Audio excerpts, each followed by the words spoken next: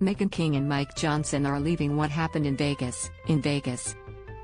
On the latest episode of her Intimate Knowledge podcast, the 38-year-old Real Housewives of Orange County alum revealed that her iHeartRadio Music Festival date with the 34-year-old Bachelorette star was a publicity stunt and not much more.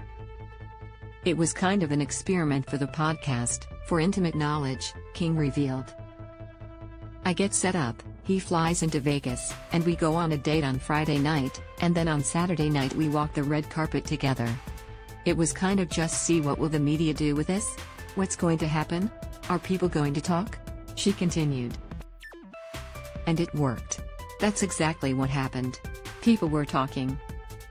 While publicity may have been on the forefront of King's mind, she said that, during the night they spent out with Teddy Mellencamp and others, I felt like I was a couple with Mike. Mellencamp, a guest on the podcast, didn't have the same opinion, as she recalled telling her friend, "This is absolutely not going to be a long-term thing. You may have a Vegas connection, but that's where I would leave it." By the end of the night, King said, she and Johnson had only made out and he went back to his room alone. The next morning he had to fly out early. I just felt bad. I totally took over. When we were walking the red carpet, I just took over the interviews and I just felt kind of bad. I was like, I really liked him, King recalled. It was a blind date and then it turned into a real date. Knowing that, and given that Johnson literally asked me to be his girlfriend the last night, according to King, she felt the need to get in touch with him for a post-weekend conversation. I feel bad, so I FaceTime him and him like, I just wanted to tell you I enjoyed my weekend with you. It did start with this blind date setup, but I really do have an honest connection with you and I'm sorry if you ever felt emasculated or whatever. I just had to reach out and tell you that the way I acted was real, she recalled.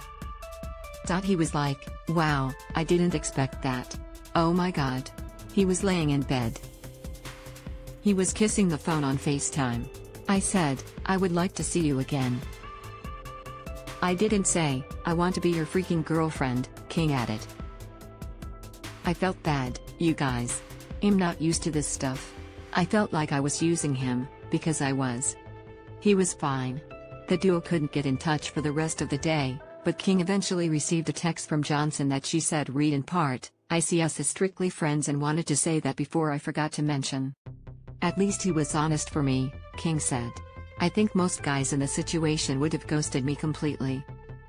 I literally laughed, because it wasn't that deep. It's not like a breakup, by any means, but it's also like, you're 34, a bachelor, that's so cute. Everyone's fine, so I just need to get over it, she added. That chapter is closed. That was an experience. When ET's Cassidy Laura spoke to King and Johnson on the red carpet at the event, The Rope praised the Bachelor Nation star for being so kind and genuine and an easy person to talk to.